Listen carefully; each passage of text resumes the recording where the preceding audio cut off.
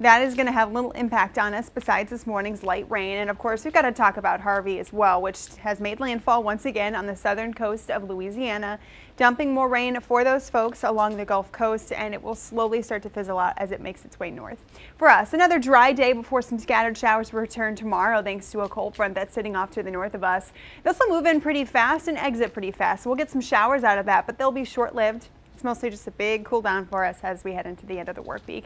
For now, though, another nice, pretty seasonable, typical end of August day here. We're in the low 70s by noontime, low, mid, and maybe even upper 70s for the afternoon highs, and we'll sit right near that 70 mark all the way through dinner time. Do expect more sunshine by the second part of the day as well. Clouds will decrease gradually throughout the day as that system I mentioned moves out to the east. You're going to find more and more sunshine coming out, especially in the Champlain Valley later this evening.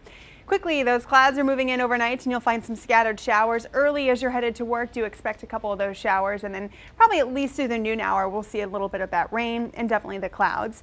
Second part of the day on Thursday, some lingering clouds, a couple spotty showers, but mostly a dry up, and we'll see some sunshine by the end of the day and plenty of that sun throughout Friday.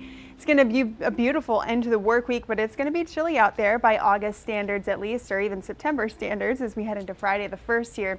But Thursday, scattered showers, mid 60s. There's that big cool down. Low 60s for your highs on Friday, but plenty of sun. Jumping back into the 70s on Saturday with nice dry conditions before some rain returns again on Sunday, and a chance for those showers for the start of the work week too.